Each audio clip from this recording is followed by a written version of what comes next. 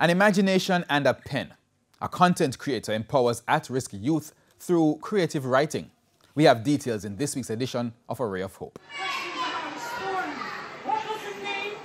Children are our future, and we need to invest in them.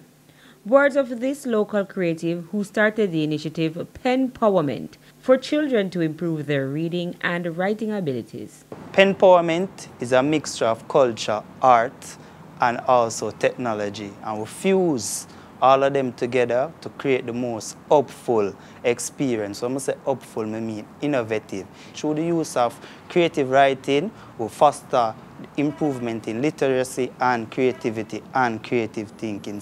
Danijah Taylor is founder and the CEO of Studio Dan.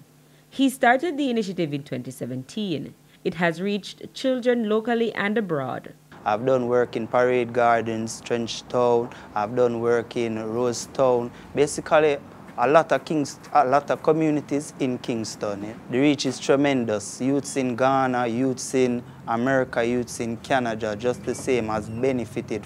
Though the COVID-19 pandemic affected operations, Studio Dan has managed to adapt. This is where things like Penpowerment comes into play, you know, because right now we did it at the National Baptist Basic School in May for Child's Month, and it was very successful. We introduced them to a new type of learning. I use puppets, I use animated videos just the same, and we reintroduced them to learning. Danijah believes education is a business that requires collaboration.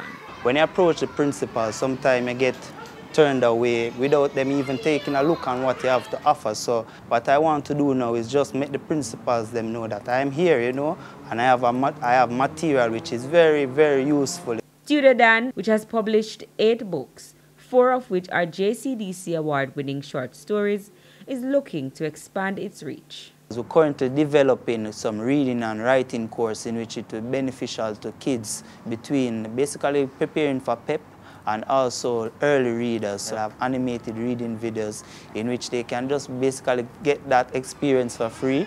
With A Ray of Hope, I am Kean Morgan.